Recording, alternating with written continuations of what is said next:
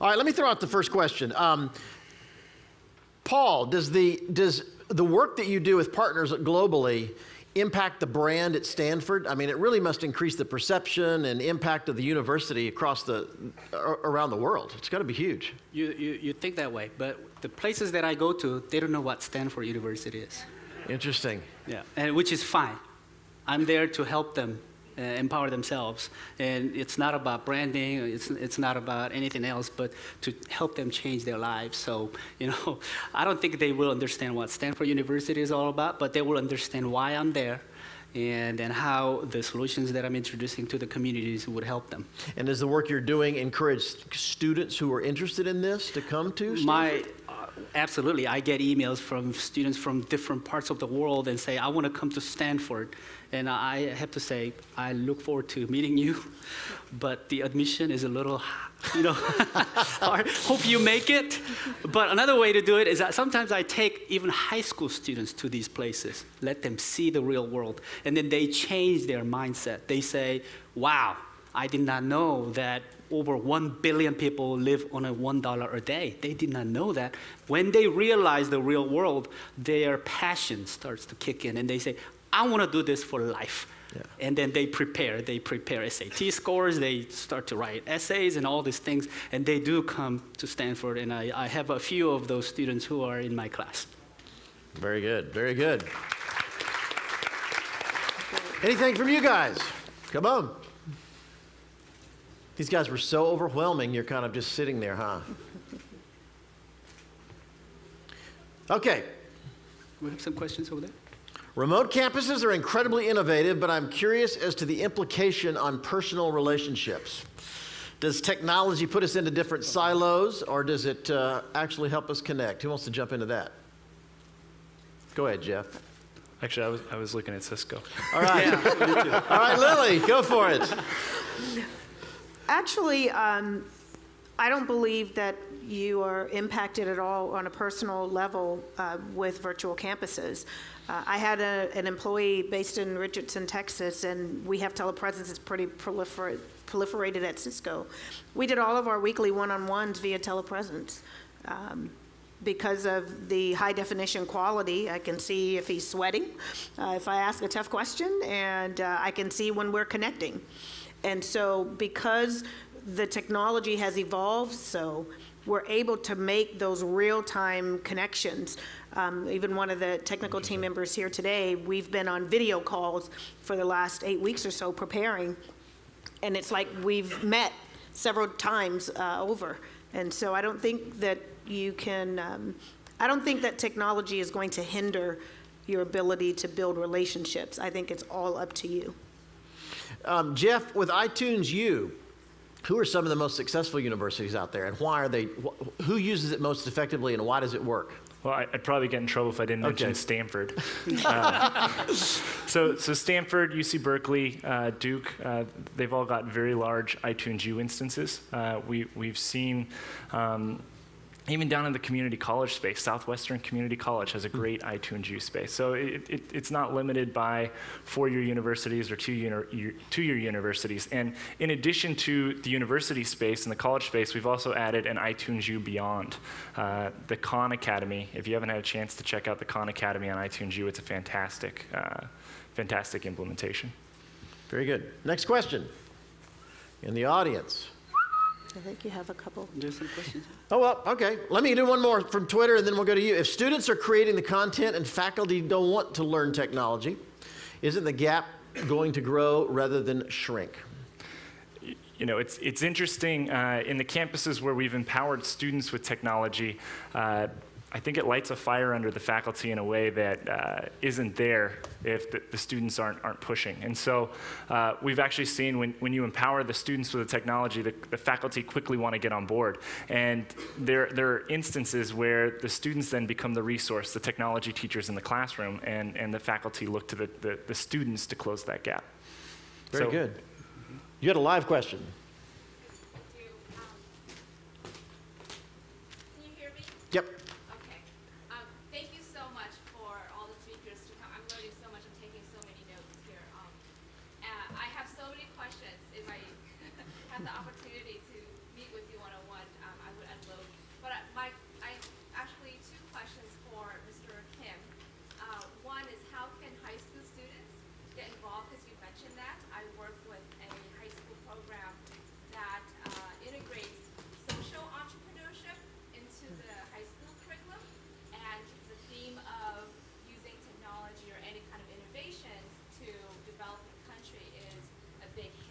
So how can high school students get involved with what Yes.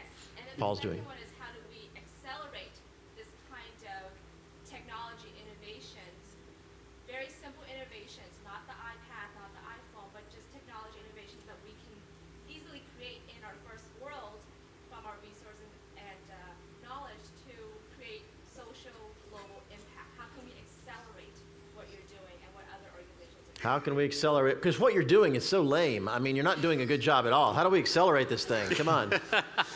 Well, it's not about how, it's about when can we start. You know, I'm ready to do it. I already have high school interns who are participating in some of these projects. So it's just a matter of getting connection and then just starting it. I do not want to talk about things. I want to just do it. Can I get your email? Very good. Absolutely, yeah. Any other questions?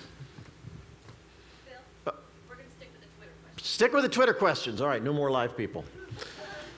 Okay, for the panel, is the closing of borders just a foreshadowing of bookstores and libraries closing due to the rise of technology? We'll deal with books extensively this afternoon, but let's take a shot at the question. Who wants this? I guess I'll jump in here.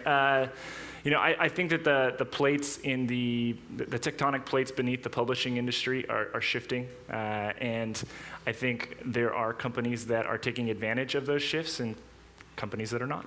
So I think that we're seeing a lot of this go digital, and it's happening faster than we had anticipated.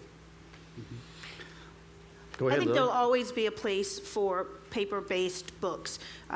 We move in and out of learning styles, and people learn differently all over. I agree. I think there's definitely a technology shift taking place in that industry, but I think there's going to be a place for both. Show of hands, how many people prefer traditional books? I want to hold a real paper book in your hand. How many people prefer iBooks? Shift is happening. I'm a little bummed. The story of my life. The month my biggest book comes out, one of the biggest chains goes out of business. So it's perfect timing for me. Is your book digital too? Yeah, it'll be all formats. It's downloadable, and I just got my first audiobook thing yesterday. So I'll be curious to see how the whole mix works out with sales and stuff. But we'll find out. We'll find out. Other questions? Twitter. How can Biola partner with NGOs in other nations in an attempt to evenly disseminate all of this technology? That's a great question for Paul. Well, again, it's a matter of when can we start? Well, I mean, what's stopping us? What are the barriers? I don't see any barriers. I think that what the barrier might be is our mindset to change or to take an action. So if we have that mindset, we are ready to do it. I think that we should do it. If we don't do it, I think that's a mistake. What's the biggest obstacle to the work you're doing? Mindsets. Changing people's mindsets. I mean, even if I go to some of the communities where the community leaders come to me and say, do not come here because I do not want my kids to be educated. And that is the huge challenge. You hear that? Yes, I do hear that. Because they say, if my kids get education, they're going to leave.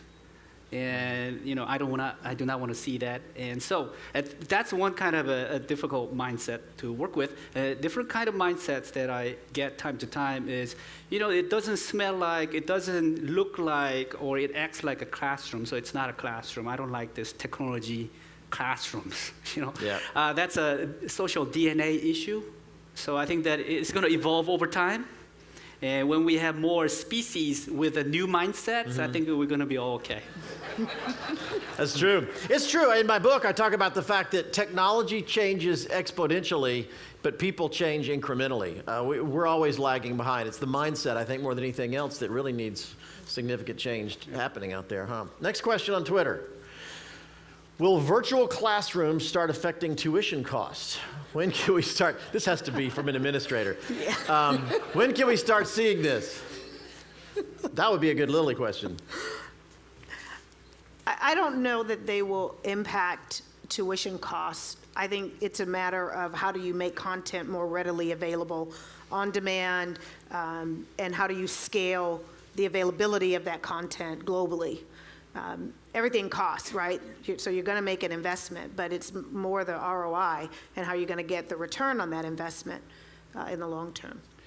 Well, I think that the budget cuts that are happening in many institutes around the world, it's an external pressure. And it's creating a positive spin in the education ecosystem. For example, in UK, they're sending more students to the online classes, and the Cal State systems here in California as well. They want more online courses for the first freshman programs. The weird thing is that they take online courses while they're in their dorm. And I don't get that. Why do they need to be in the dorm while taking the courses online? Go to college to take online courses. Exactly. Perfect I don't plan. understand that part, but I think that it's going to take some time for people to understand how to best model these technologies so that it's not just the online versus offline, but it should be online blended learning to maximize student learning. That's really good, really good. Other questions? Anything Twitter? Is there any other innovative examples or ideas of show and share use outside education? Where else could we do this? Good question. Yeah, actually, show and share is pretty popular in the enterprise, in business, because there are, again, lots of video assets that are available, and companies are looking to get messaging out. We do product launches with show and share. We also, at Cisco, do quite a bit of internal communications.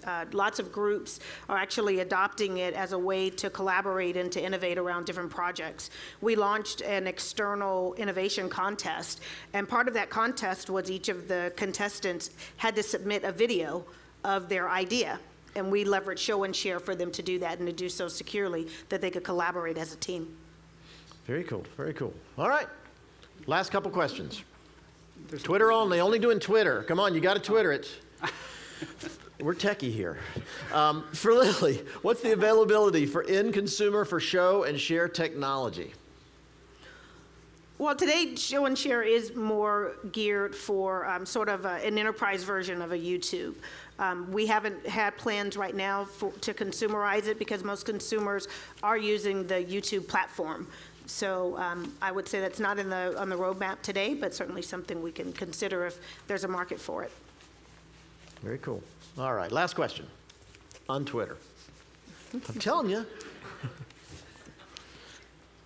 Do we not have one? We have to go to the live. All right, hit me. What is it? I'm a faculty member at Cal State Fullerton. Okay. 180 people in my class, and the only way I can ensure quality is to correct them. When we don't have the ability to correct them, when the students are doing something, Mama Linda, they did a good job. When they make a mistake, how do you fix that?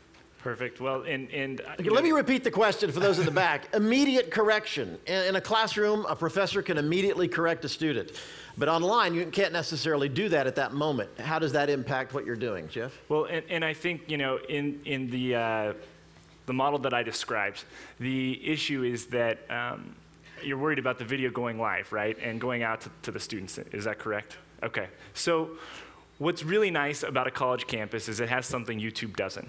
It's got faculty that can filter content. And the way that we look at this student-generated model is that students, the videos wouldn't go live to even their peers or the world until it was looked at by a faculty member. So I'm not saying that if you assign out a video project, you're going to get 100% of your students creating high-quality work. You're probably going to get the same distribution you'd get if you assign them a paper or math problems. You're going to have your A videos, B videos, C videos, D videos. And what we're saying is that, look, the process the students go through is highly intellectual. It forces them to learn content and go through an experiential learning process. But at the end of the day, the A videos can then become posted for other students to learn from. So I'm not advocating that you turn your iTunes U instance into a YouTube for education. In fact, the opposite. I think those videos need to be vetted by a professor before they go live. If I may ahead, add please. to it, I don't like the word teaching. I like the word of facilitating and coaching.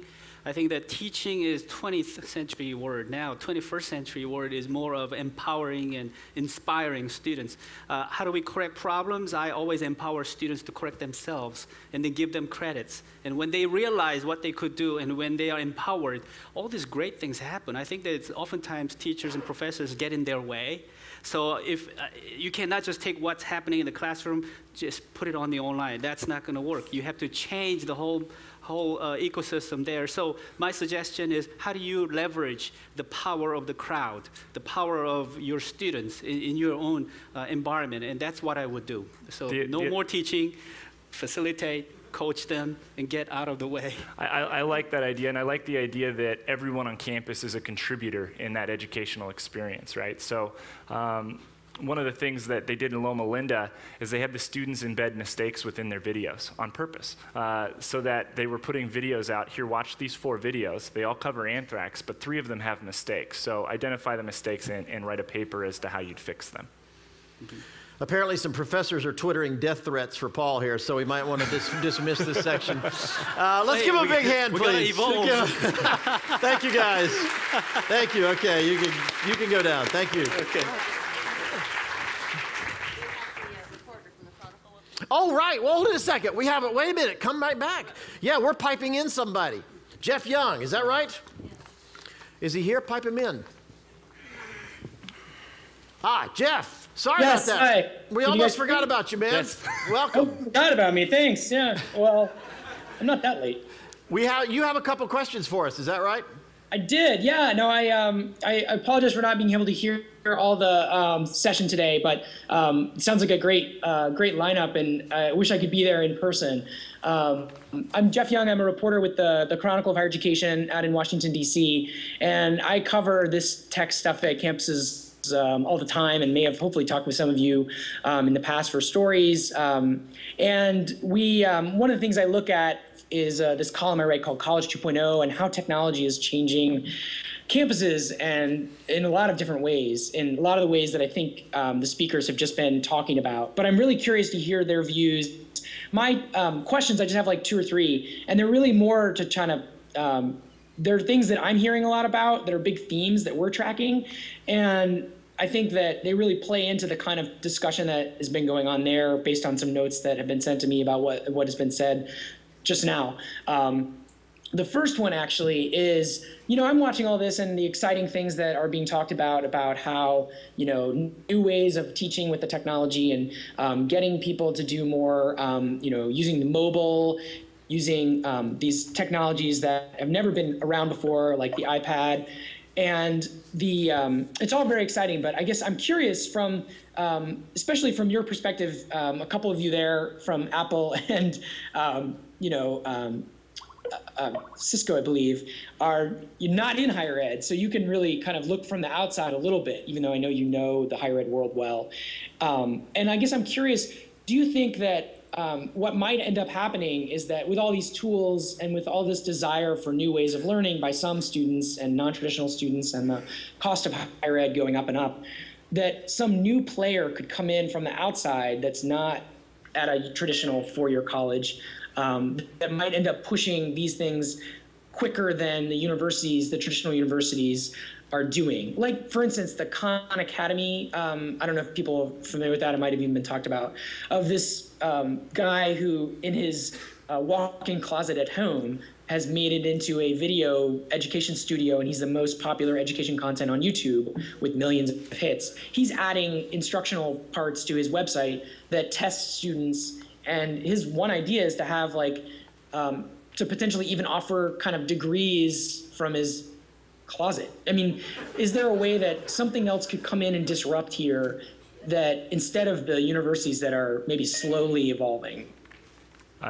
I think that the Khan Academy in some ways already has. I remember reading, and for those of you that don't know about the Khan Academy, he was a financial analyst that was building videos with Microsoft Paint for his niece that was struggling with algebra.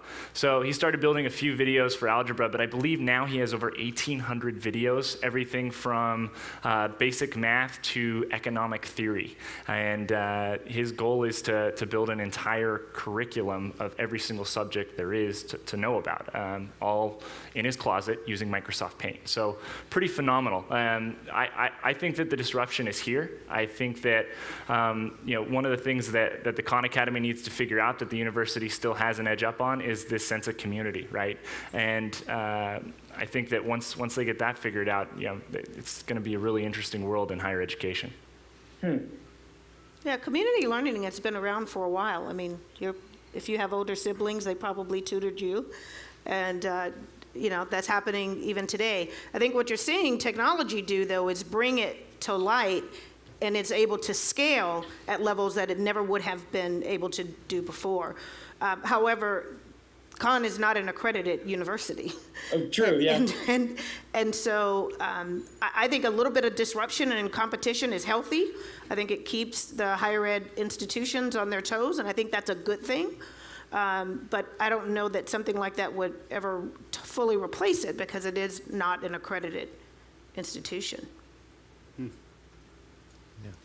And is there, it's hard for me to tell whether other people want to jump in or whether. Well, if I may jump in, basically making things available doesn't really change someone's lives. There are more than enough information out there. We have actually a PhD student who is only 18 years old. He's in the cognitive science major. He got out of school early on. He got out when he was in the 4th grade, and he studied all by himself. And he made to Stanford PhD program. I get students like them quite often who come to my office and then present themselves. And then I think that some of them are really great. I mean, they're great scientists already. They have never been to college, but they already have that mindset, and then they have the passion to learn. And they have done that through the existing available contents out there already. So it's not just a matter of making more contents out there.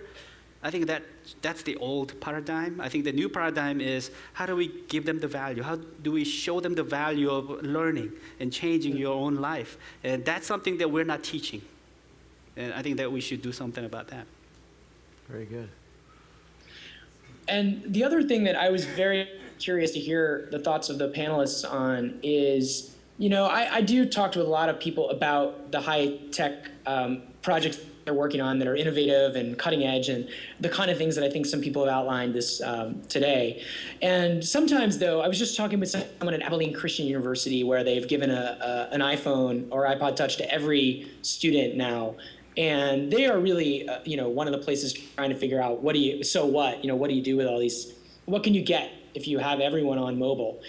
And, they've done a lot of things that are interesting. And there was one of the things they've come up with that's really good is the scavenger hunt idea that a lot of students, it gets them out of the classroom and they're out there doing these things.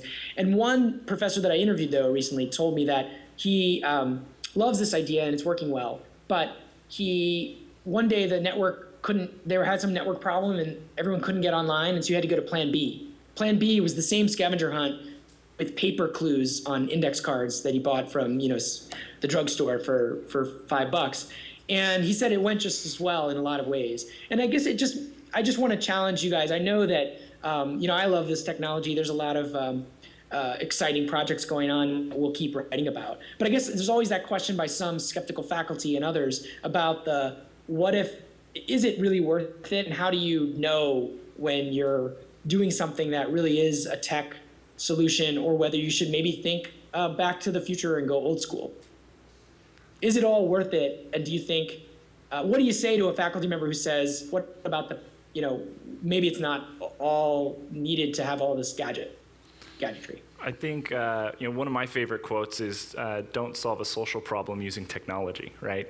And I think that you need to use technology where it makes sense. And one of the reasons we're excited about the student-generated approach, right, is that it allows students to go through an experiential learning process, but then the knowledge they create is captured, right? And if it was annotated, think about how amazing that would be, right?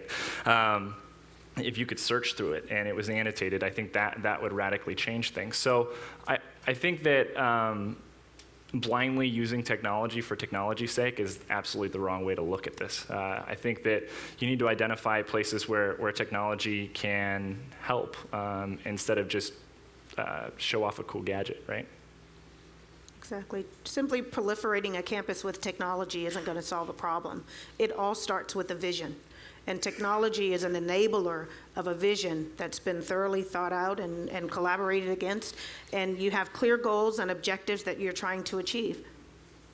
So the keyword that I often use is the ecosystem. It's not just a piece of technology, but you have to look at the ecosystem and what is the incentive for all the constituencies in the ecosystem. You know, technology is important, but pedagogy is more important, and the content is also important. And then what is the value for everybody involved in this ecosystem is even more important. So you can never look at a piece of technology as a solution for everything.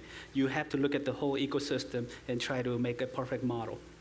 It seems to me, and there are some surveys we have seen where the use, like the course management system is pretty much almost 100% of universities have some sort of LMS. And yet the number of faculty who say they do anything beyond post the syllabus is so much smaller than I would think. And I guess how do you, your advice just then sounded very sound, but I wonder, how do you get institutions to go there, to get there, when the ecosystem, maybe the ecosystem is there, but it hasn't gone to the revolution or the much of an evolution. Right, because that means that they do not see the value of technology in that case. If they don't see the value, they are not going to change anything. They have to see the value, and you have to show them the value that technology can play a role in that such ecosystem. In my case, learning management system is just a content repository system. Even in my class, I ask students to blog every day. I ask students to create videos every day. I mean, that's the kind of things that I do. I just don't use a learning management system and then believe in it and then hope that this is the platform. I do not think so. I think there are many things that you have to do to make your technology work for your context. So, when you adopt the technology, don't believe that this is going to change everything. Great. Well, I appreciate you guys letting me beam in and bug you for a couple minutes. And okay. This has been interesting for me. And I wish I could join you for the rest of the sessions. It sounds great. Let's give him a big hand, Jeff Young. Thank you, guys. Thank you. Jeff is the technology editor for the Chronicle of Higher Education. We were very fortunate to have him drop in and talk to us, so thank you very much for that. Biola University offers a variety of biblically centered degree programs, ranging from business to ministry to the arts and sciences. Visit biola.edu to find out how Biola could make a difference in your life.